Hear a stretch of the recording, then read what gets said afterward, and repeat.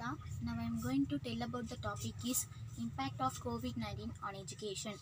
Coronavirus is commonly called as COVID-19 is an infection disease which causes illness in the respiratory system in the humans. It is a new virus that is impacting the whole world badly as it is spreading primarily through contact with the person. COVID-19 was first identified during December 2019 in Wuhan city of China. The impact of pandemic COVID-19 is observed in every sector around the world. The education sectors of India as well as world are badly affected by this. However, the impact of COVID-19 on education has few positive outcomes apart from the many negative aspects of the pandemic. Positive impacts of COVID-19 on education. COVID-19 has accelerated digital adoption of digital technologies to deliver education.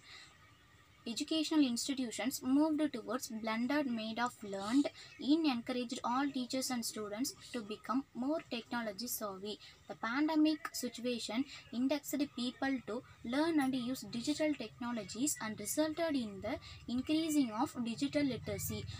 Learning materials are shared among the students easily and the queries are resolved through email, SMS, phone calls and using different social medias like WhatsApp or Facebook. Negative impacts of COVID-19 on education.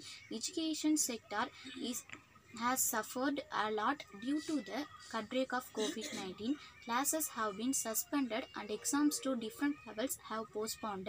It has created many negative impacts on education. Placements for students may also be affected with companies delaying the onboard of students. Coronavirus is one of the most severe issues that are facing by people around the world. The year 2020 is going to be a most remarkable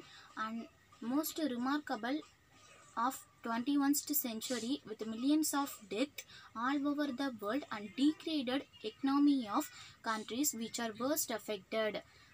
Educator sector is one of the most affected sectors. In this pandemic time, regular isolation is what we can do. It is unpredictable that how long it will take to reinstate to the normal situation, but till then we have to follow every single precautionary measures. So people should stay informed and maintain a good hygiene. Wash your hands regularly with soap or sanitizer. Wear mask. Maintain a distance at least 5 to 6 feet from a sick person as if anybody has any symptoms. Avoid unnecessarily outings on public places. Maintain a proper hygiene and cleanliness. Avoid to touch your nose, mouth and eyes unnecessarily. Thank you.